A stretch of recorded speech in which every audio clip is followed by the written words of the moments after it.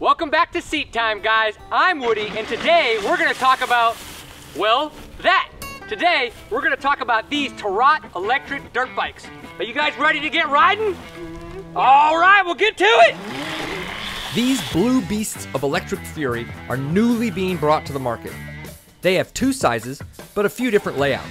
We picked up the Motocross One and the Motocross Two from Adventure Moto here in McKinney. The MX One is comparable to a 50cc mini bike, while the MX Two is comparable to a 65cc mini bike. The MX Two is a bit smaller when put wheel to wheel to a 65 though. When it came to Liam and Norah and their ability to ride the Torrots, they were fully charged with enthusiasm. Liam has been riding the majority of his life, so his learning curve was minimal. I will admit though, he's ready for an aftermarket rear shock that can withstand his continuous beatings.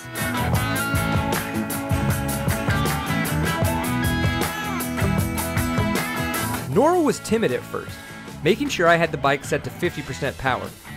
I think this is gonna be tricky, and I don't really know. I don't really feel safe on this, but I'm gonna do it and try it out. Once she got comfortable and got a few laps under her belt, she was quickly looking for more speed. What did you just ask? Can you make it a little faster? Yes, I can, Norah. Let's go make it faster. To the van. Norah has always been a timid rider. She's been on a Stacyc for a year and a half now, and even then, she's never held it wide open. The Stacyc was the perfect way to transition her from a bicycle to a true dirt bike. I tried for a long time to get her to ride Liam's old PW50, but she always told me it scared her. This is why I'm so excited about kids' electric dirt bikes and bikes like a Stacyc. Due to the lack of noise, kids are less intimidated to give them a try. So when Norah started riding the Torrot, and she wanted to ride it at 100% power, I jumped at the chance to see how much it would blow her wig back. I said she wanted to go faster, so we found, it's in the manual, there's a little spot back here where the button is. So we're gonna go to the 100%. You just flip that button over, you put this guy back down, and now she can try it at 100%. So we're gonna see how that goes for her. If this is too much, we'll go back to 50%. Turn, your keys turned? Yep. Okay, hit your power button. Now remember, you're at full throttle and you're in control with the throttle though, okay?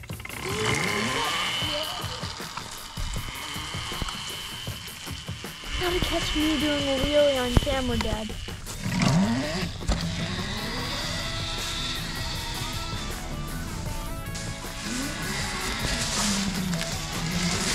You almost hit that tree there, buddy. I know. All right, you ready to hit the woods? The switch the Torrot comes with is a great way for a parent to quickly adjust the power output for their young rider. The problem is that 50% to 100% can be a large gap for some to jump over. This is where the app can come into play.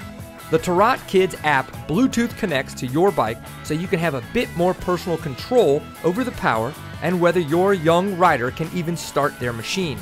The bikes come with a key card that has the necessary information to pair your device with the bike.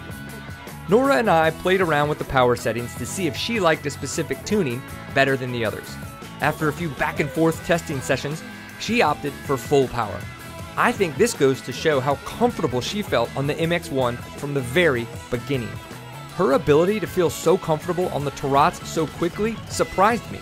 This got me thinking about the other new to riding kiddos and how easy these bikes will be to transition them to dirt bike riders. The electric kids dirt bike market is very much still in its infancy. KTM has recently released their SX E5, even switching their Junior Supercross Challenge over to the electric bikes back in 2021. While we were riding and working on this video, Honda released their CRF E2 with the help from Grainger Powersports. Both the KTM and Honda compete in the 50cc size bike category with the MX One. There aren't many bigger wheeled electric dirt bikes just yet to compete with the MX2, but rest assured, they are coming. I know you're wondering, have we had any issues with the Torrots and have we changed or upgraded anything on them? We did have a controller issue after some app testing. When you are adjusting the power while connecting to the app, the messaging is quite clear to not be riding the bikes. We did our due diligence to keep the bikes on, but not twist the throttle. The issue that we ran into was during the parental control on-off testing. Nowhere did it say to not use this feature while the bike was in use. I thought this parental control would be a great feature when young Junior isn't listening and you kill the power to the bike. Not if they're jumping, just FYI.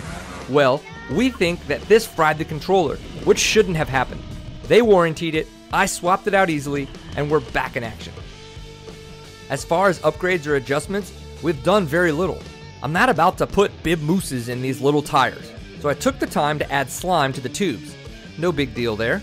I also moved the rear brake out and away from the grip for better placement of lever position for my young riders. If I were to get nitpicky, I do wish the rear shock was a bit more robust. I know this price point is set for entry-level riders, but currently there is no tuning except for the ability to add some preload by tightening the spring.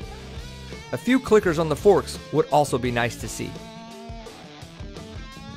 We haven't had any issues with the chain, but it's a point that I'll be keeping an eye on. It's not on par with traditional mini bike chains, but maybe this bike isn't meant to be put in those typical conditions. We'll certainly find out, as Liam is rough on everything.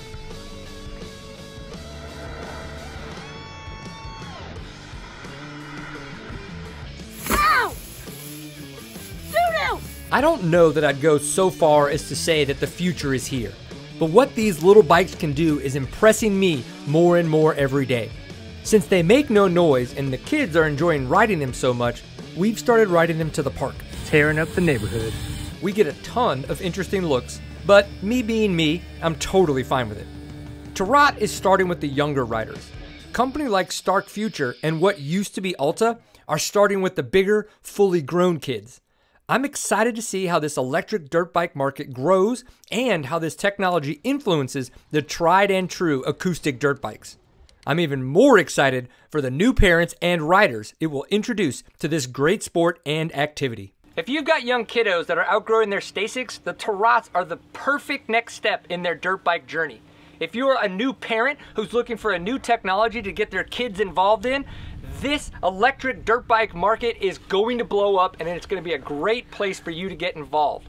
But I want to know what you think about electric motorcycles. Leave your opinion in the comments. I'm excited for the Stark Varg, and I think I may have to go reserve one. What?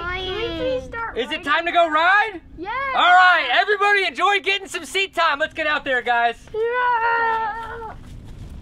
Okay, dude. There's this red thing right here I think you guys are looking at. And it can, if you pull it. Okay, see that green? That green? Look at that red thing.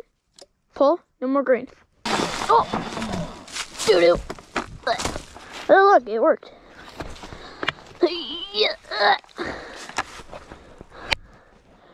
Oh, man. That did not end well. Oh, now you guys got to see that in action.